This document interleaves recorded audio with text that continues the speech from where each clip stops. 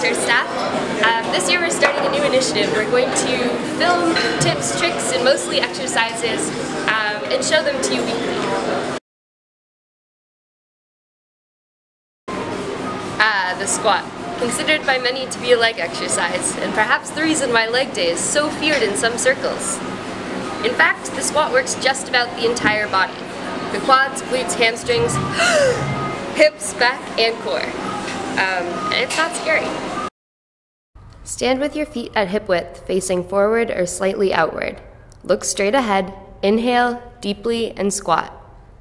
Bend at your hips, then at your knees. Squats are considered a compound movement because they involve more than one joint. Bend until your hip joint is below your knees, then push yourself back up to the starting position. In the absence of a fitness center supervisor, you can use the chair check to determine whether you are doing squats correctly. Just stand in front of a chair, squat down until you are sitting in it, and stand back up, without using momentum, staying tall the whole time.